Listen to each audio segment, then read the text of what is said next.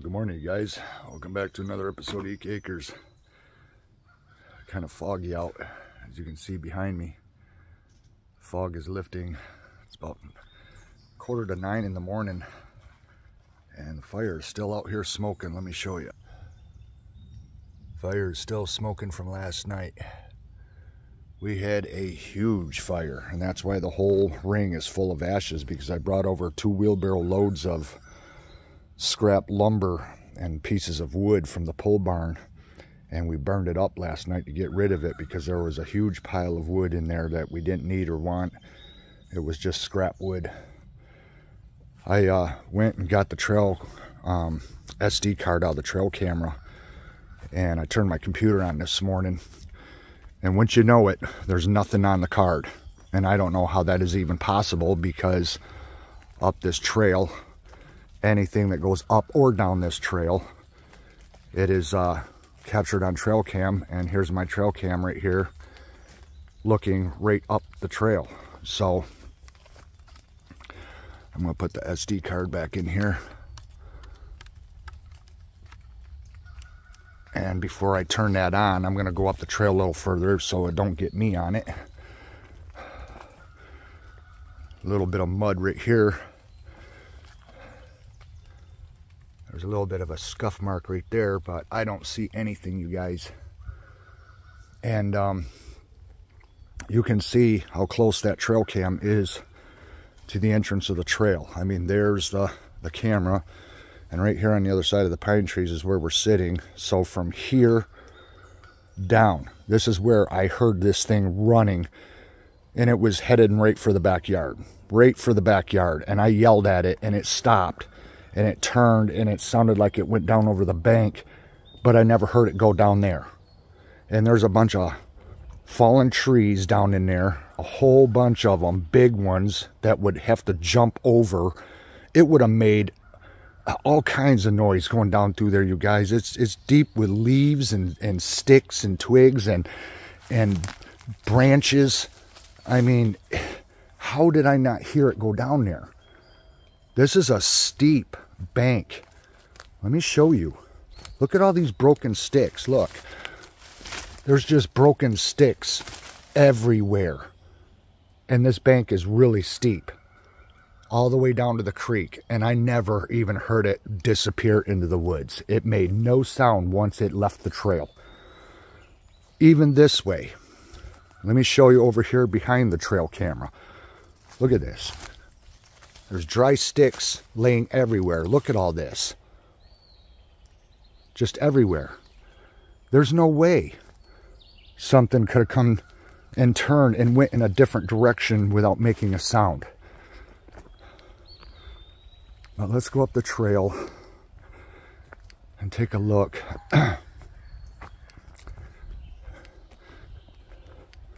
See all the big fallen trees laying on the bank? It's just littered with fallen trees. It's kind of hard to see now that all the leaves are out and everything, but there's trees down everywhere. And that is the ash tree that died to the ash borer. And this bank is really, really steep, you guys. And this is where the trail turns. And there's where there's a new tree down right there. And we're going to continue this trail straight all the way up. And then it will go down, and then it will hook into the other trail that's going to go around to our bridge. But where I'm standing is where the trail from the lean-to comes down and then loops around, and then it goes straight down the hill. And something was running right at our backyard last night. And once I scared it off, it didn't make a sound. I never heard it again. So I don't know, you guys. Let's go down here to the lean-to. See if we see anything.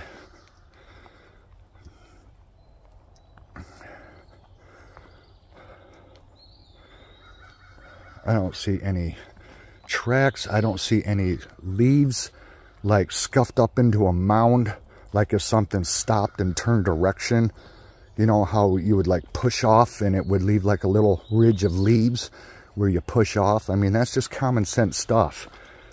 And I got to watch out for snakes, you guys, because, man, we've got a lot of snakes on this property. We even had one in the garage the other day, right by the passenger van door, and Bridget was getting ready to get in the van because we were going to go to the store.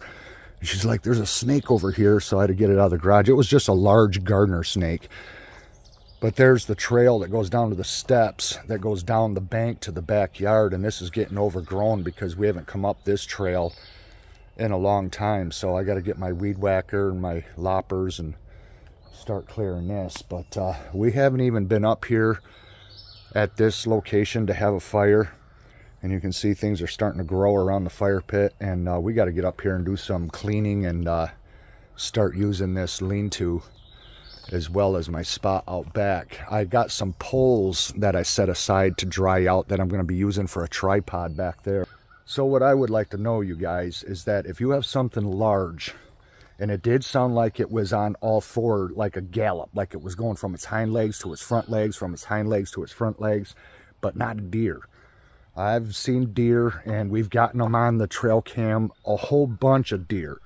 The trail cam has even got Bridget and I working on the trail when we were working in front of it, and anything that goes in front of that camera, it gets it. But if something had a long stride, it could be sounding like rear legs to front legs, rear legs to front legs. I mean, I don't know. All I know, this is what I'm saying. I don't know what it was, but it was big, it was running, and it was heading right for where we were sitting. And I yelled at it 3 times to get it to stop because I didn't know what was coming into the backyard.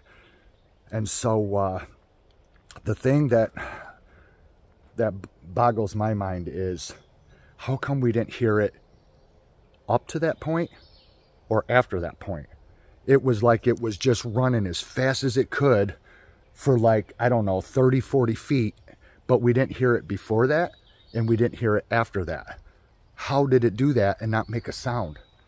Because I'm telling you guys right now, if I went off this trail and walked anywhere through these woods, you would hear me coming from a ways away, and you would hear me for quite a while walking away, going in another direction, because I would be snapping sticks. You'd hear me through the leaves.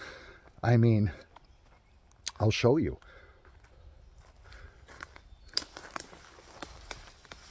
See the sound I make?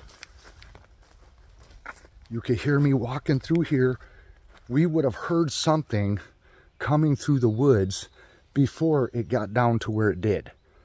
So, and then when it went over the bank, it's like, how did I not hear it crashing down through there in the dark? It's a tangled mess.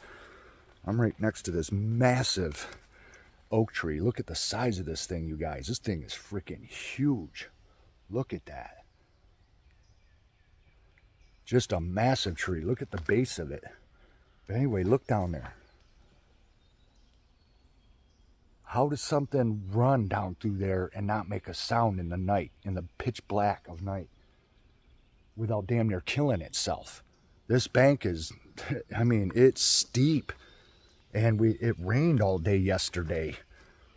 Today's Sunday. Yesterday it rained, and we even had severe thunderstorms. We had a severe thunderstorm warning, and it poured rain, and it got a little bit of winds. A couple limbs came down. So everything in here is wet. See, as I step, I'm snapping twigs. And it's just, you would hear that on a quiet night, late at night, sitting around the fire. You'd hear something coming down through these woods, and we didn't hear it until it was right down near the entrance here. And then it went that way, and way down there, and I didn't hear anything running down through there, because it goes down to the creek, down to the lowest spot on the property, and then it goes back uphill again, and then it flattens out, and then it goes up a very steep bank way over there. We would have heard it crashing all down through there last night. We didn't hear a thing. As soon as it left the trail, nothing. Just almost like it was lifted up or it disappeared. That's what I don't understand. It doesn't matter to me what it was. How did it get here without making a sound until it was close to us? And how did it leave? That's what I would like to know. I'd really like to know how something that damn big, because this thing was big, how it did that, unless it went up a tree. That's the only logical explanation I could have, is it, but how could something that big go up a tree I know bears do that, but eventually they got to come back down. But I don't know, strangest thing. I will buy a couple more of these cameras because they are good cameras. Wild Game Innovations. But I'm gonna here, I'll show you. I'm gonna turn it on. See how the screen lights up? Now it's recording. And it's right there, aiming up the trail. Anything that comes down here, it captures it. But there's other trails on this property. There's trails way over on the other side. We got the trail that's going down to the bridge, and then we're going to continue it around. So I need a camera down on that end of the property. I need a camera way over at the other end of the property, way back behind the pole barn. But once I can pick up a couple more cameras, like I said, I'm going to label them like Trailcam 1, Trailcam 2, etc. So that way, as I pull the SD card out, and if I get something on it, I'll know which camera it was that got that footage. But whatever was running full bore down here, and it literally stopped right there, right on that bend right there. And I didn't see anything through these young pines right here, but it literally stopped right there. It was ready to come right out into the yard, big and running as fast as it could. Scared the living hell out of us. So let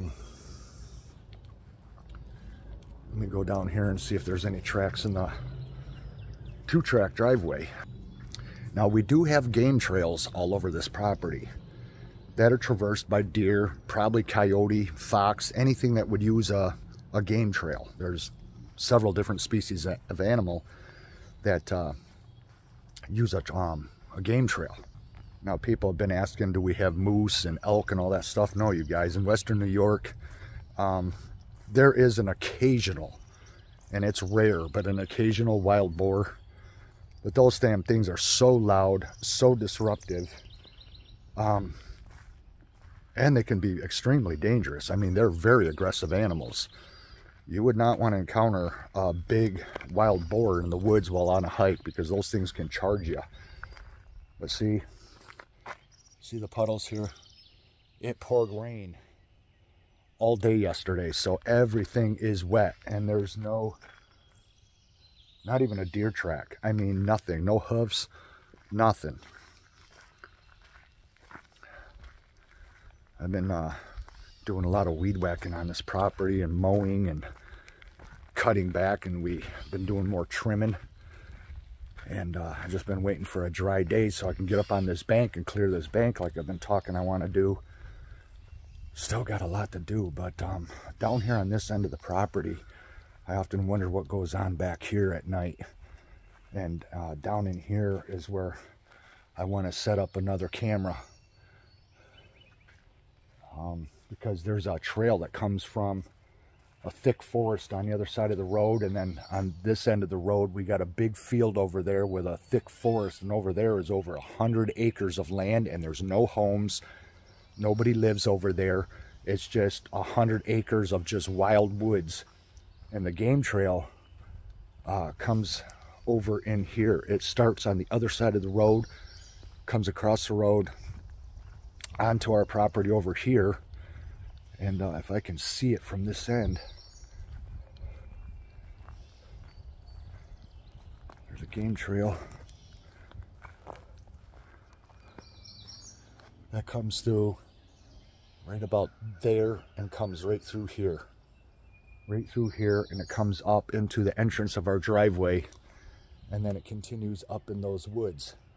And that's why I need to eventually get some more cameras, because having just one, this property's too big for just one camera. I have to have several cameras set up. But I don't know how my Trailcam didn't get it. It doesn't surprise me, because it always seems like it goes like that, doesn't it? It always is that way. Never fails. But, yeah.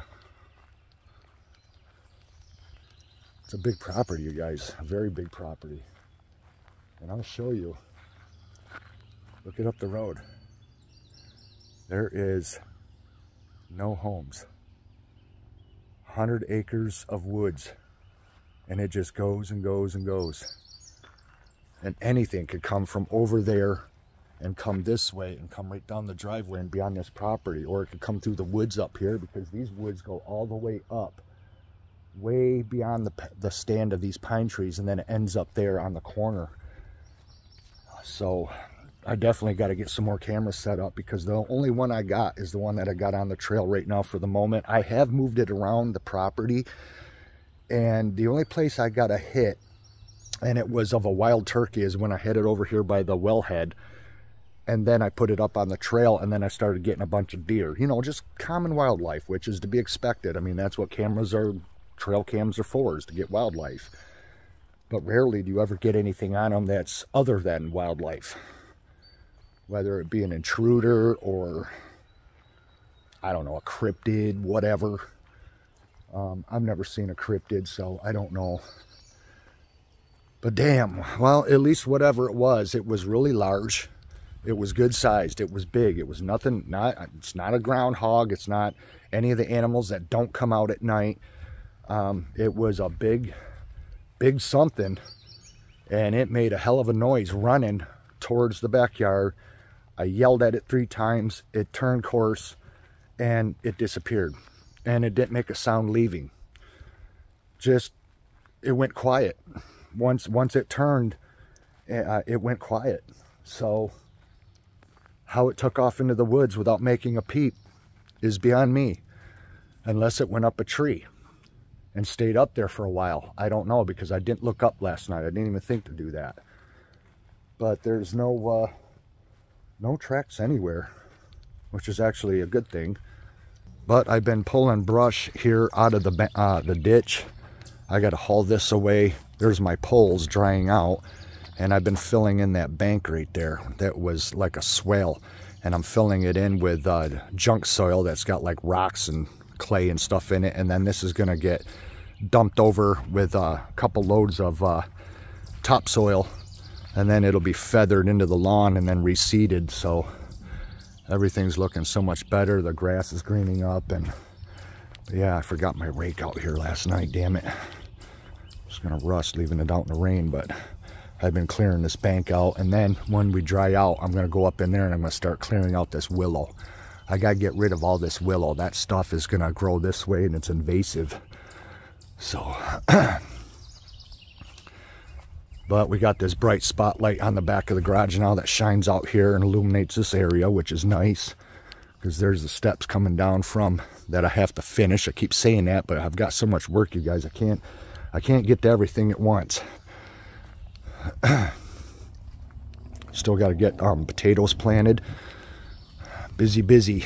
So anyway, you can see, I mean, this property goes beyond even what I showed you guys. So as I can afford it, I'm going to pick up a camera at a time, and I'm going to just slowly keep adding to it. And eventually this summer, I should have quite a few of them, because they're about 60 bucks a piece. They're not super expensive, and they're not real cheap, but they're good cameras. They work good.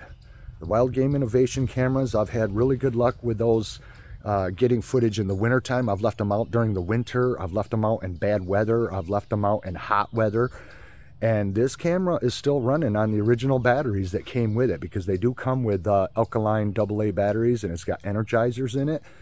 And it always turns on, and it captures anything that goes in front of it. So, and I've got the footage to prove it. So it works good in all weather conditions and all 4 seasons. So being that I've had good luck with that camera, I'd like to get some more of the same ones, and you know, dot them around on the property far apart, and see if, because that'll just up my chances of capturing whatever is traversing through these woods at night, especially late at night. Like when something tried to come up this bank behind the fence, I still would have liked to know what that was. That, to tell you the truth, what came down this trail running sounded just as big as the same thing that was trying to climb up this bank. When I was on the porch and I stood up, and then it obviously saw me, and it turned around and went back the other way. That thing was crashing and making all kinds of noise. So I'm thinking it might have been a juvenile bear. A big bear would make a lot of noise running through the woods. So it wasn't, and sometimes they vocalize, would be like, "Arr, arr," as they're running away because they get scared. And if it was a bear, it was a smaller one. But when I say small, I'm talking like a couple 100 pounds. It still could do some damage. A large bear, 600-700 pounds for a black bear. Full-grown adult. I've seen them that big, and I know they get that big in weight. So, yeah, look how steep it is down there, you guys. Straight down. I mean, if you rolled down this hill, you'd be a bloody mess, and all those prickers down there and that. And the creek is flowing, and it drops down again to the creek, and that's flowing down in there. So, I don't know. But once I get more cameras, it will up the chances. I still have the surveillance to put up. That's going to be on the house, though, so that's going to be limited. That's just for whatever comes around the house itself. But the trail cams will be for the woods and beyond the house, further away. And dotted around the property. So anyway, it didn't get whatever came down the trail on the trail cam there. It said, when I pulled up the file, it just said empty. So there's nothing on there. It didn't capture anything. So I have no idea, you guys. Unless it came out behind the camera and never was in front of it. But the way that it was running, it definitely went right past the camera. It had to have, but it was running so fast it didn't even have time to trip it. So I don't know. Either that or it's smarter than me. But anyway, there's the update, you guys. If anything more happens, I'll definitely let you guys know. Thanks for watching, and we'll see you again in the next one. Bye-bye.